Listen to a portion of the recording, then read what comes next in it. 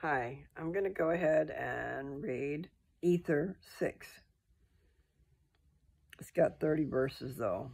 The last chapter only has 6 verses. But we'll see what happens, because they're fixing to take off on those barges, I guess. Here's a synopsis. The Jaredite barges are driven by the winds to the promised land. The people praise the Lord for his goodness. Orihah is appointed king over them. Jared and his brother die. Goodness. All right, they're going to cover some ground, I guess. And now I, Moroni, proceed to give the record of Jared and his brother.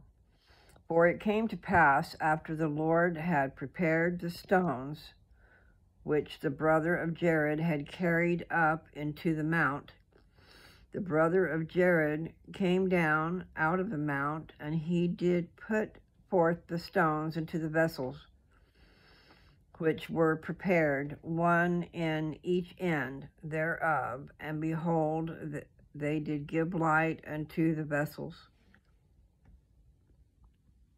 Come on, you. And thus the Lord caused stones to shine in darkness, to give light unto men, women, and children, that they might not cross the great waters in darkness. And it came to pass that when they had prepared all manner of food, that thereby they might subsist upon the water, and also food for their flocks and herds, and whatsoever beast or animals or fowl that they should carry with them. And it came to pass that when they had done all these things, they got aboard of their vessels and barges, and set forth into the sea, commending themselves unto the Lord their God. And it came to pass that the Lord God caused that there should be a furious wind blow upon the face of the waters towards the promised land. And thus they were tossed upon the waves of the sea before the wind. And it came to pass that they were many times buried in the depths of the sea, because of the mountain, that's what it says, because of the mountain waves which broke upon them, and also the great and terrible tempest which were caused by the fierceness of the wind. Tempest being tossed, I bet you. I'm thinking of a song, a church song. Okay, this is verse 7. And it came to pass that when they were buried in the deep, there was no water that could hurt them, their vessels being tight like unto a dish, and also they were tight like unto the ark of Noah. Therefore, when they were encompassed about by many waters, they did cry unto the Lord, and he did bring them forth again upon the top of the waters. And it came to pass that the wind did never cease to blow towards the promised land, while they were upon the waters. And thus they were driven forth before the wind. Sorry about my voice. And they did sing praises unto the Lord. Yea, the brother of Jared did sing praises unto the Lord. And he did thank and praise the Lord all the day long. And when the night came, they did not cease to praise the Lord. And thus they were driven forth, and no monster of the sea could break them, neither whale that could mar them. And they did have light continually, whether it was above the water or under the water. And thus they were driven forth 344 days, wow, upon the water. You know, I'm just thinking about them being tossed and stuff. Hopefully they didn't feel it like that. I mean, you want to talk about seasick, gee willikers. I'm just picturing them being tossed and torn, you know, except for not torn. Okay, whether it was above the water or under the water, that's where the light was. And I read this one, I'm sure, yeah, because wow, it's a long time. 344 days upon the water. And they did land upon the shore of the promised land. And when they had set their feet upon the shores of the promised land, they bowed themselves down upon the face of the land, and did humble themselves before the Lord, and did shed tears of joy before the Lord, because of the multitude of his tender mercies over them. And it came to pass that they went forth upon the face of the land, and began to till the earth. And Jared had 4 sons, and they were called Jacom, that's Jacom, and Gilgah, Gilgah, and Mahah, Mahah, and Orihah, Orihah. Because I can't pronounce it very well. That way, you know, if you catch it, you can see it. And the brother of Jared also begat sons and daughters. And the friends of Jared and his brother were in number about 22 souls. And they also begat sons and daughters before they came to the promised land. And therefore they began to be many.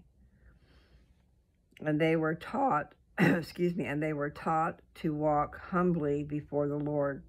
And they were also taught from on high.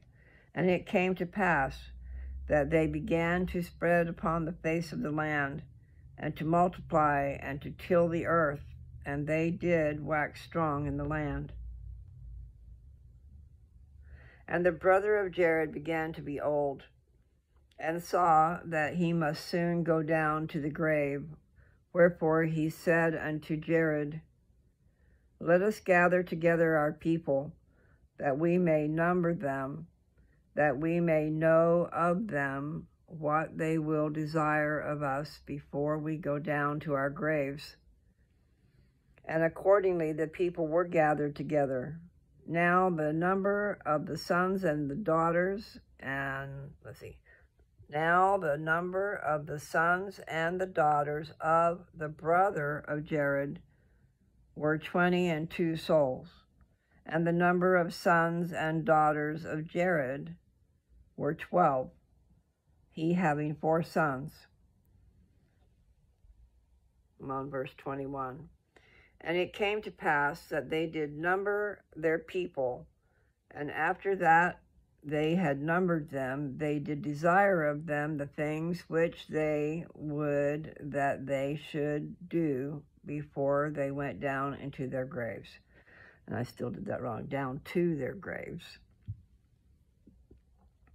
And it came to pass that the people desired of them that they should anoint one of their sons to be a king over them. And now behold, this was grievous unto them. And the brother of Jared said unto them, Surely this thing leadeth into captivity. But Jared said unto his brother, Suffer them that they may have a king. And therefore he said unto them, Choose ye out from among our sons a king, even whom ye will.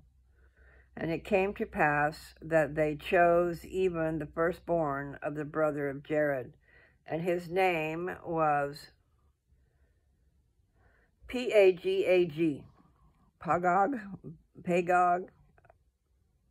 I really don't know, Paga, strange.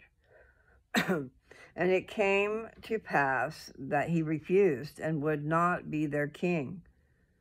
And the people would that his father should constrain him, but his father would not. And he commanded them that they should constrain no man to be their king. And it came to pass that they chose all the brothers of Pagog, and they would not. So this is all the sons of the brother of Jared, and he was the one that was really righteous. Or he was the one that was doing all the praying anyway. I don't know.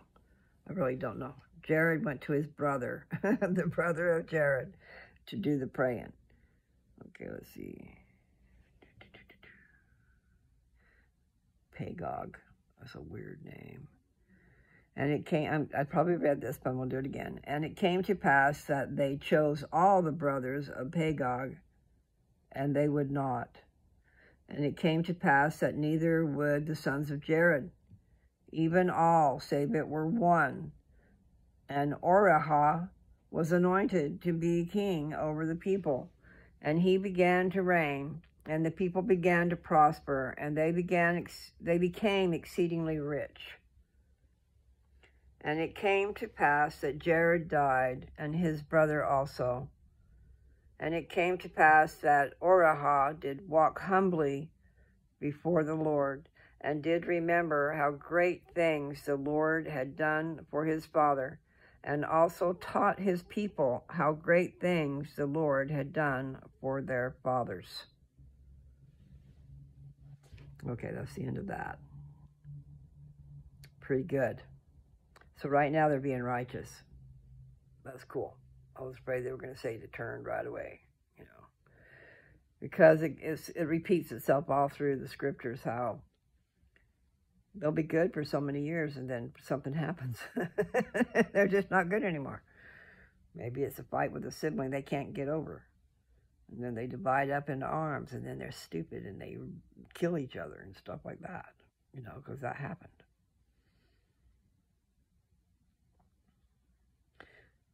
One of these days, but not in this time frame on this earth, but, you know, like in the millennium, the 1,000 years the 1,000 years where Jesus will reign on the earth.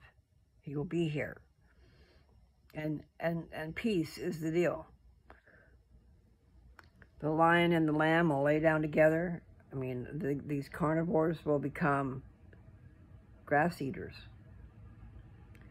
The food chain, I don't know about the food for us, but anyway, that's another story. I have a hard time with meat. I mean, I like meat, but I don't want to deal with the dead, raw stuff there. I have a really hard time with that, cooking meat. Yet, I do love pork, and I do love a good roast, a tender roast. Yeah. And I love chicken. But I don't want to think about how it came to be on my plate. You go out on a farm, see a lot of things you don't like. Anyway, that was just a little tidbit on the side. Oh, me. So, I don't hardly remember what I read, except for they landed. Was that what happened in the very beginning? And now I'm Moroni. They made the stones. Yeah, they hadn't even left yet in the beginning of this chapter.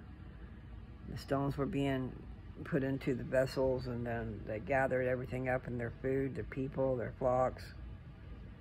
Can you imagine that many days on the water?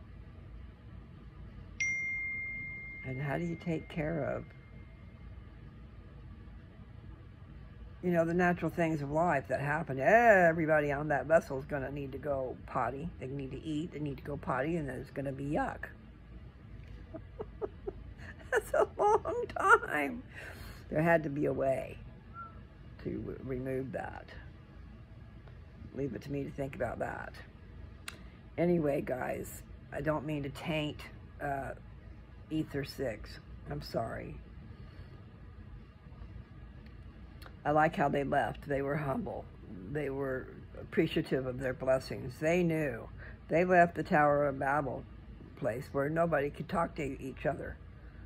And they were spared from that. And then they I don't know how long they were out in the wilderness, because I thought it said something about 4 years, and then they pitched their tents for 4 years, and then did they build barges twice? I'm going to have to go over and read my stuff again, you know, because it sounded like they built barges and went through the first waters. And then when they got to that place, they built bigger barges or something. Strange. Okay. You guys take care. Once you realize I'm babbling on, if you share this with somebody, just get rid of that babble. Actually, don't do that. Anyway, thank you. I'll be reading some more.